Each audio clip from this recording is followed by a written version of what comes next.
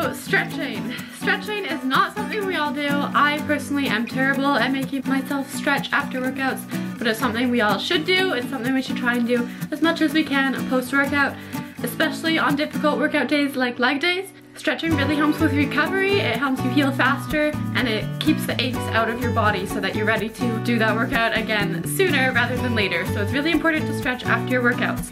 So for this video, I'm gonna take you all throughout my leg day stretches, show you some different stretches that I do. I would recommend doing at least one stretch from each muscle group that I show. I will show a few different stretches. And yes, try and do them after your leg workouts. And if you'd like me to post an upper body stretching workout, please let me know. And if you like this video, give me a thumbs up and hit the subscribe button down below for me. And always remember to follow me on Instagram. I hope you guys like this video. Thanks for watching. Alright you guys, so I'm going to take you through my stretching routine. So after I do my leg workouts, I try and do some static stretches. This doesn't happen for me after every workout, but I would recommend doing static stretches as much as you can post-workout. It will help with recovery and it will help your body feel a lot better. So I like to do static stretches after my workouts because they increase the length of your muscles. And when you increase the length of your muscles, you're improving your range of motion, which means you can spend more time under tension and you can go deeper within your stretches. And by achieving this larger range of motion through your stretches, you push that into your strength training exercises. And when you go deeper in your stretches, you're causing more damage to your muscles, which gives you the outcome you're looking for as you stretch. So for each of these stretches I'm showing you, try and hold them for about 20 to 30 seconds.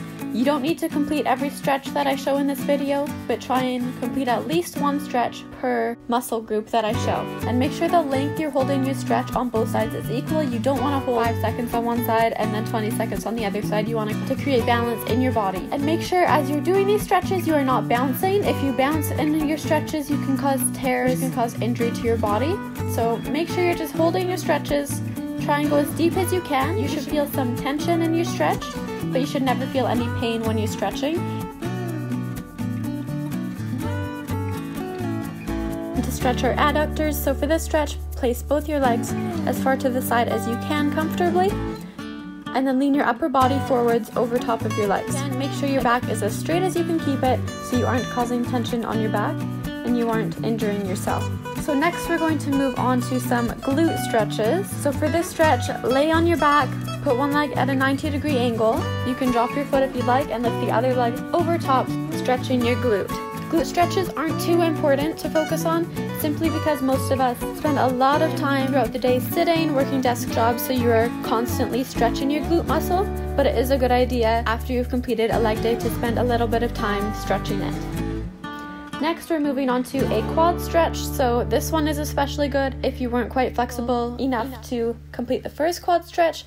So this one you can complete standing, or you can complete kneeling like I am here. So you will just lift one leg up with your hands holding your foot, and that will cause you to stretch your quad. And as you're doing this stretch, make sure you're keeping a straight line throughout your body. Try not to push your stomach forwards or have a curve in your back throughout this stretch. So next we are stretching our calves. So whenever you're working your legs, you're automatically including your calves throughout your workout. So it is good to spend a little bit of time stretching them. So for this stretch, I just place my one foot up against the wall and I'll hold it for about 20 seconds there, stretching each of my calves. Next, we're moving on to a child's pose stretch. So I like to complete this stretch near the end of my workout. I find it very relaxing and comfortable, and it doesn't take as much effort for me as some of the other stretches.